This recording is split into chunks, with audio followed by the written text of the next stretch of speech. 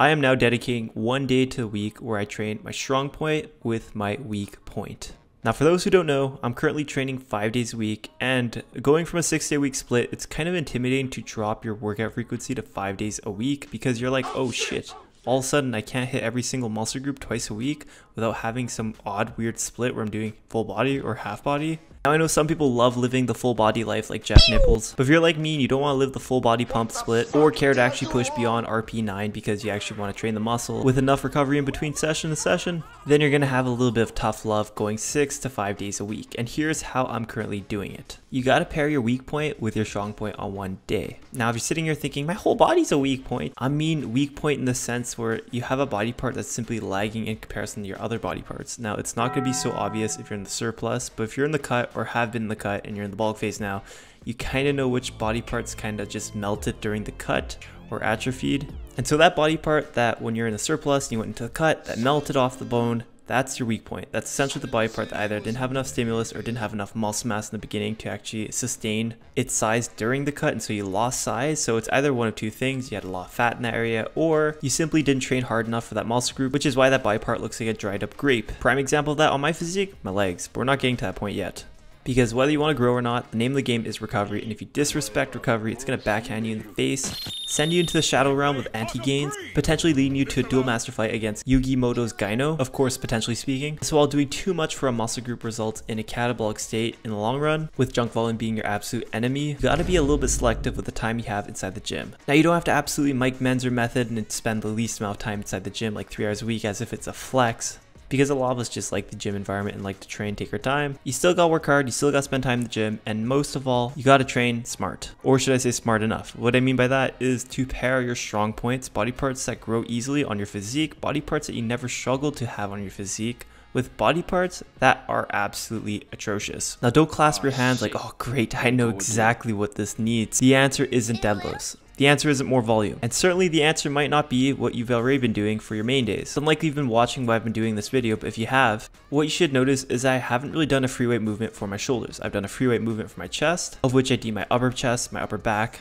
as weak points for my physique, and my shoulders as strong points. I'm still training my strong point, but I'm simply taking a movement that is less fatiguing overall, such as a Smith machine overhead press seated, as my only anterior delt movement. Of course, I'm not going so easy on the side lateral delt because you can never have too much of that, or the rear delt, but ultimately you need to make sure that the flow of your training makes sense to you. If you tend to suffer from junk volume because you do too many compounds at the beginning of your workout, try doing less compounds. The Rios twins might hate this, but you know what? Free weight movements aren't superior for building muscle mass. Now, I love them as the next bodybuilder hater, but you have to admit that the lack of stability creates unnecessary fatigue from the stabilizers in the beginning of your training, which by the time you get later in your training to other weak points of your body part, you're going to be friggin' fatigued. You might still get the workout done. It might be a tendon workout, or workout where you don't feel much in the muscle itself, but you feel like you're going through the motion, which I'd agree with Mike Menzer. You might as well just do 1 set and get the fuck out of the gym. But no, you don't want that. You want to build a solid physique. You want to lift to make sure that each rep counts and isn't a waste of your time because of junk volume. So after addressing the body parts that just require work, like upper back, upper chest, rear delts,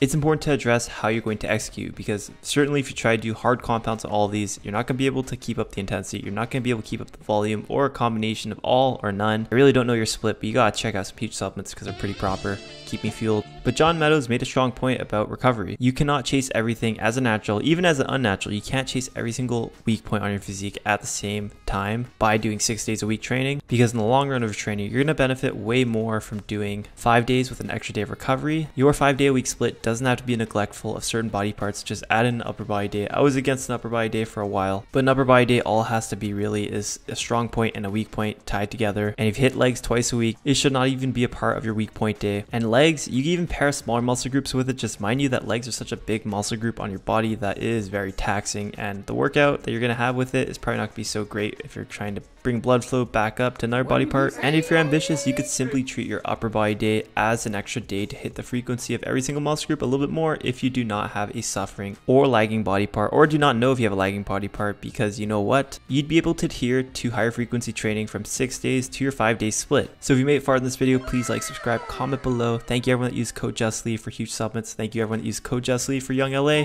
Also apply for coaching. I decided to extend coaching applications, looking for some serious clients only, and specifically keeping all my batch spots to 10 at the moment. Whoa, don't leave yet. I want to show you my juicy pump from this workout, because I want to prove that, like, you know, the workouts kind of work. So This is how my fat ass is looking, about 219 pounds.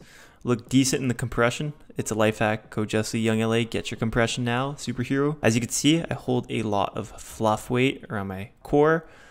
Shoulders are always D'd. They're never a weak point on my physique. Upper chest kind of looks a little soft, but it's a work in progress with the pump. Obviously, it looks a lot better than it is. Now here we're going to see the back. So much better than before, in my opinion. The delt's still capped. The rear delt's a little small still, but the side loud delt is popping. And we are looking like Big Chungus McGee. Peace.